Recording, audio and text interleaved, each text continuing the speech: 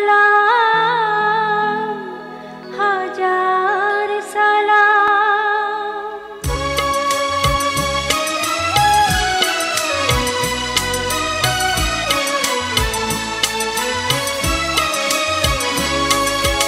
সালাম সালাম হাজার সালাম সকল শহীদ চরণে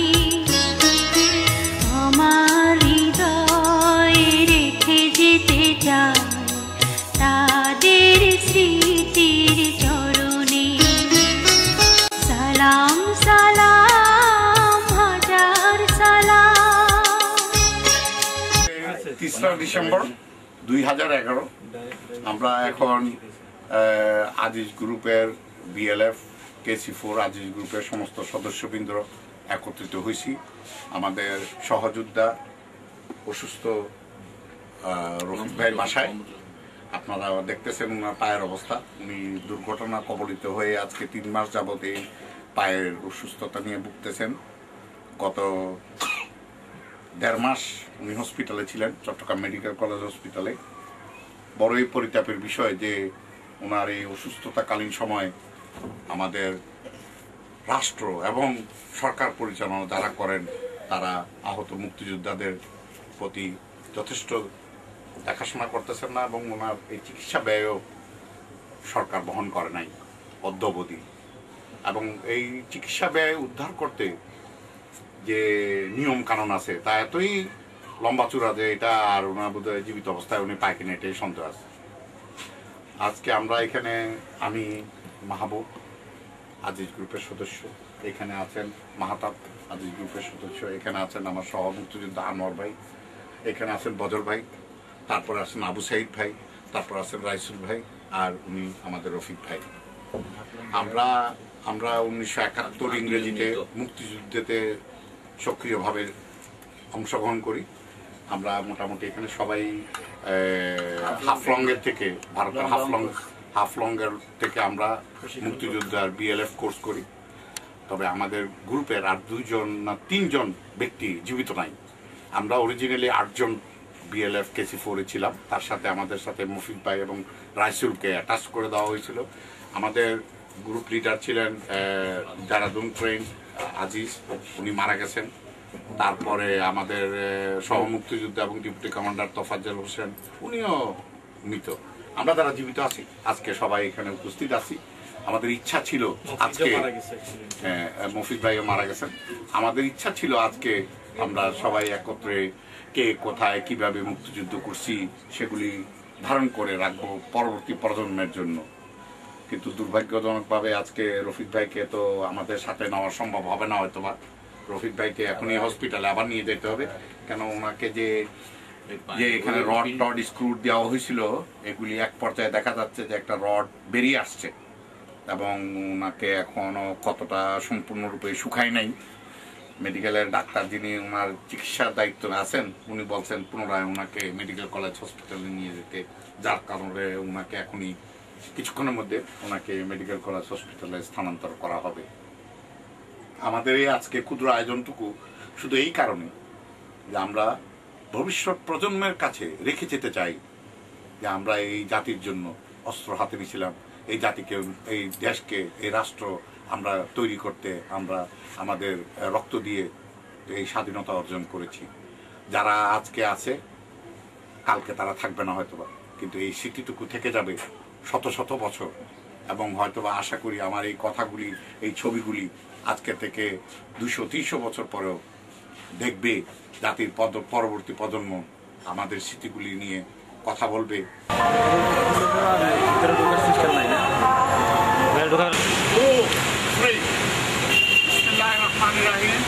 আমি মাহবুবুর রহমান চৌধুরী, KC4-এর সদস্য।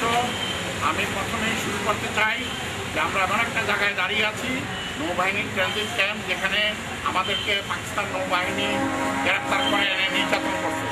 তবে সর্বপ্রথমে আমি আমার এই দেশের স্বাধীনতার জন্য যত মুক্তিযোদ্ধা শহীদ হয়েছেন, পঙ্গু হয়েছেন এবং যত নরনারী নির্যাতিত হয়েছে তাদেরকে সমগ্র চিত্তে স্মরণ করছি এবং যারা এই পৃথিবীতে নাই তাদের আত্মার মাগফিরাত কামনা করছি। আমি 1971 ইংরেজিতে মুক্তিযুদ্ধে যোগ দিই এবং আমি ভারতের আসাম প্রদেশের হাফলং থেকে কমান্ডো ট্রেনিং নিয়ে বাংলাদেশে অনুপ্রবেশ করি KC4-এর সদস্য হিসেবে। আমার KC4-এর গ্রুপ লিডার ছিলেন আব্দুল আজিজ, উনি বর্তমানে জীবিত নাই। তবে আমাদের KC4 যে কমান্ড চেইন অফ কমান্ড ছিল তাতে KC4 এবং KC3 একই কমান্ডার আন্ডারে ছিল এবং ভাগ্যক্রমে আমাদের KC3 যিনি কমান্ডেন্ট ছিলেন ডাক্তার মাহবুব সাহেব, উনি এখানে উপবিষ্ট আছেন এবং এখানে অন্যান্য সদস্যবৃন্দর সাথে পরিচয় করিয়ে দিচ্ছি। বাংলাদেশ লিবারেশন ফোর্সের এখানে অসুস্থ মোহাম্মদ রফিক ভাই আছেন, উনি অসুস্থ, উনি অ্যাক্সিডেন্টে উনি পায়ে ব্যথা পেয়েছেন। এখানে KC2-র সদস্য অমল মিত্র আছে, এখানে KC4-এর সদস্য ফজল আহমদ আছেন, এখানে KC4-এর সদস্য মোহাম্মদ আবু সাইদ আছেন, এখানে KC4-এর সদস্য মোহাম্মদ আনোয়ারুল ইসলাম আছেন।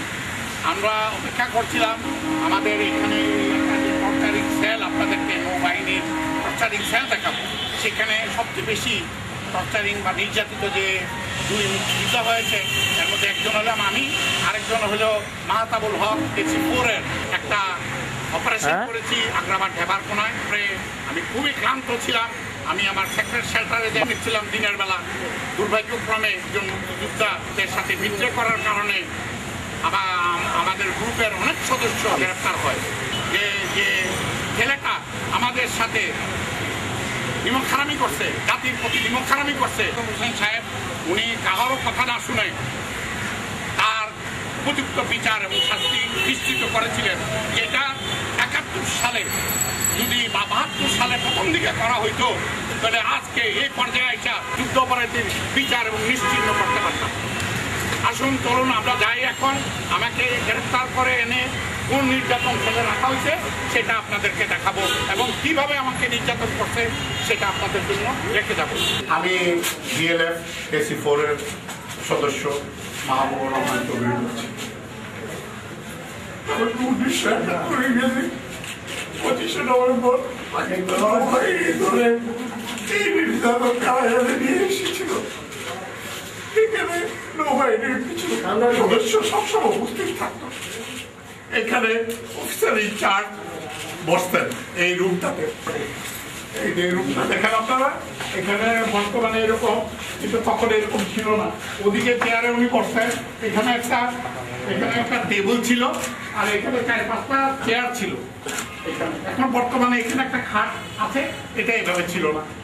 আর এখানে সবসময় একজন সেন্ট্রি আর্ম গার্ড দাঁড়ানো থাকতো, ওখানে আরো 2জন সেন্ট্রি থাকতো। আমাকে চোখ বেঁধে দিয়ে আসছে, চোখ খোলার পরে আমাকে নির্যাতনের তো এরকম মোটা লাঠি দিয়ে একদম পায়ের তলায় এভাবে সবাই আমাকে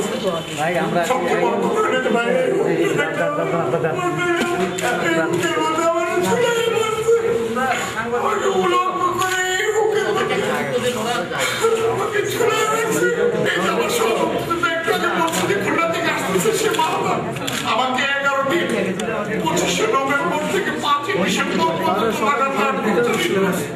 আমি ভুলে এরকম হয়ে গেছি। সবচেয়ে লজ্জার কথা কি জানেন, আসেন আমার সাথে আজকে আপনাদেরকে সেই বাথরুমখানা দেখাবো। এই বাথরুমখানা আপনারা দেখেন এবং আমার পরে আমার গ্রুপের মফিজ ভাইকে বেশি টর্চার করছে। এই সেলের মধ্যে আমাকে রাখছে। এখানে শুয়ে থেকে আমি মুখের রক্ত দিয়ে এখানে লিখে দিয়েছিলাম জয় বাংলা। আমরা এই দুইজনেই বেশি, আমি 11 দিন টর্চার খাইছি, ও 7 দিন টর্চার খেয়েছে। তারপরে এখান থেকে আমাকে 6ই ডিসেম্বর আমাকে এখান থেকে অ্যাম্বুলেন্সে করে নিয়ে যাওয়া হলো সার্কিট হাউসে। মার্শাল্লাহ অ্যাডমিনিস্ট্রেটর থেকে কাগজ দেখায় সন্ধ্যা 8টার সময় আমাকে চট্টগ্রাম জেলে স্থানান্তরিত করে এবং চট্টগ্রাম জেলে যখন আমাকে স্থানান্তরিত করা হয় তখন জেল সুপারিনটেন্ডেন্ট বলেন যে এই মুক্তিযোদ্ধাকে পাঠানো যাবে না, তার অবস্থা খুবই নাজুক। তখন ওনারা জেলের মধ্যে খোঁজ খবর লাগাইলেন যে ডাক্তার কে আছে, তখন ওনারা বার করলেন বীর মুক্তিযোদ্ধা ডাক্তার মরহুম মোহাম্মদ শহীদুল্লাহ সাহেবের খোঁজ পাওয়া গেল। উনি এগিয়ে আসলেন, উনি এগিয়ে আইসা স্লিপে ওষুধ ইঞ্জেকশন এগুলি লিখে দিলেন। লিখে দেওয়ার পরে ওই জেলের সিপাহী পুলিশ যে এই ফার্মেসি খুলে রাত্রেবেলা আমার জন্য ঔষধ এবং ইঞ্জেকশন আনলেন। সবচেয়ে বড় গর্ব আমার কি জানেন, মনির চৌধুরী, কবির চৌধুরী, ওনার ভাই নাসির চৌধুরী সাহেব তদানীন্তন ফৌজদার ক্যাডেট কলেজের ভাইস প্রিন্সিপাল ছিলেন। তিনি তখন চট্টগ্রাম কারাগারে ছিলেন। তখন আমি যখন অসুস্থ, নাসির স্যার আমার পেশাব পায়খানা পরিষ্কার করছেন, আমার এই সেবা শুশ্রূষা করে ডাক্তার মোহাম্মদ শহীদুল্লাহ সাহেব এবং নাসির স্যার আমাকে নতুন জীবন দিয়ে গেছেন। তাদের কাছে আজকে দুজনেই জীবিত নাই এই পৃথিবীতে, তাদের কাছে আমি এবং জাতি কৃতজ্ঞ রইল। আমার জানা মতো অনেকেই এনেছে এবং একদম নেভেল কমান্ডোকেও ধরছিল ওরা, ওকেও নাকি এইভাবে প্রচন্ডভাবে নির্যাতন করছে। তা যেহেতু আমরা শেষ পর্যায়ে যুদ্ধ লেগে গেছে, নাহলে হয়তো আমরা আমাদেরকে রাখতাম আর কি, আমাদের মেরে ফেলতো। চাকরি করতাম আমি মার্চেন্ট নেভিতে, আমি একজন মার্চেন্ট নেভির ক্যাপ্টেন, বৈদেশিক জাহাজের আমি একজন ক্যাপ্টেন। আচ্ছা, এখন আপনি প্রত্যাশার কথা বলছেন, প্রত্যাশার ব্যাপারটা আমি একটু ভিন্নভাবে দেখি।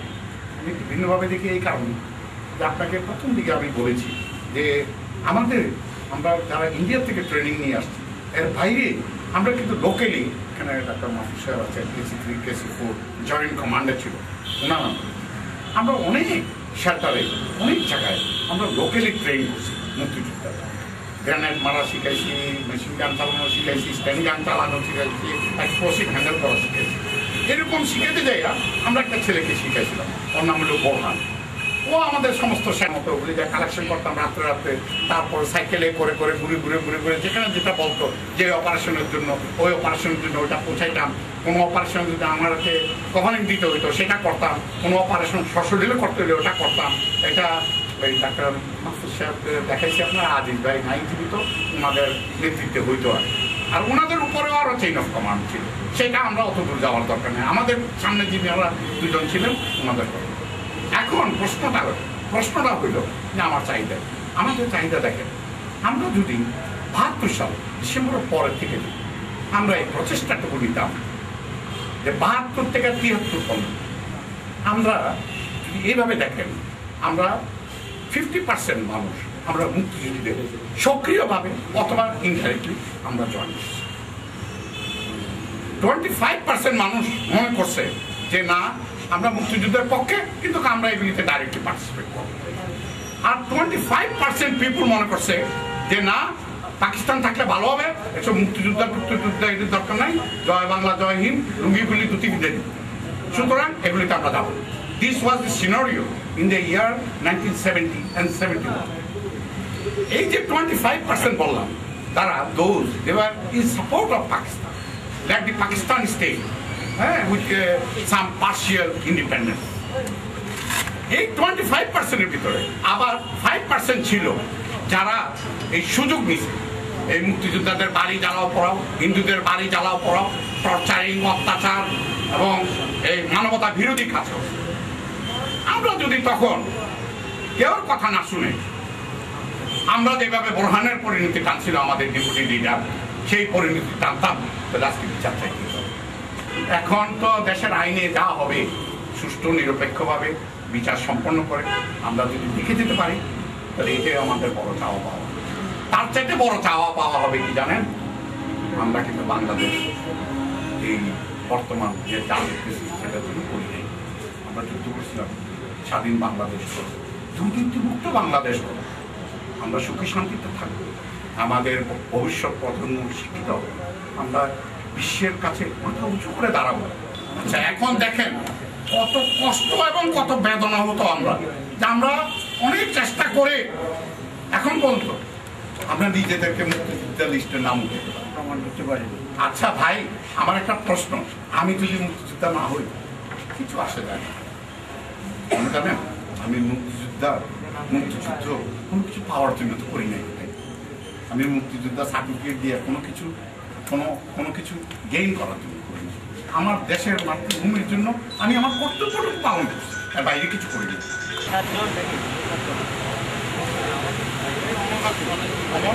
আমার মৃত্যু